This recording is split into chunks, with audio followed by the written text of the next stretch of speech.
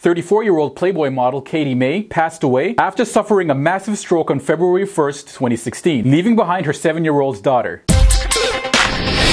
Now, the model was quite popular on Instagram, having over 2 million followers, and she's said to be the queen of Snapchat. Now, reports from the Daily Star and USA Magazine claim that she sought treatment after she was complaining that she had neck pains prior to her stroke. Now, on January 31st, 2016, one of her followers asked, "You look amazing, my lady. How's your neck feeling?" When she then replied, "Thanks, love. It still hurts. Going back to the chiropractor tomorrow, XOXOXO." Whereas now Katie's last Instagram post was made on February 1st, 2016, and featured the model leaning against the sandy cliff while she was wearing a bikini. Now, the caption of the image read, "It's very windy here today in LA. Hashtag bikini, hashtag California, hashtag beach, hashtag Laguna Beach." Now, after news of her passing, her family set up a GoFundMe campaign, and when I last checked, which was on February 10th, 2016, it raised just under $25,000, and the funds will be going towards her 7-year-old daughter, Mia. Alright, so before I wrap up, I want to know from you guys, when you pass away, what do you want to be known for? Go ahead and leave your comments in the comment section below. And there we have it. There goes another episode. So feel free to go ahead and give this video a thumbs up,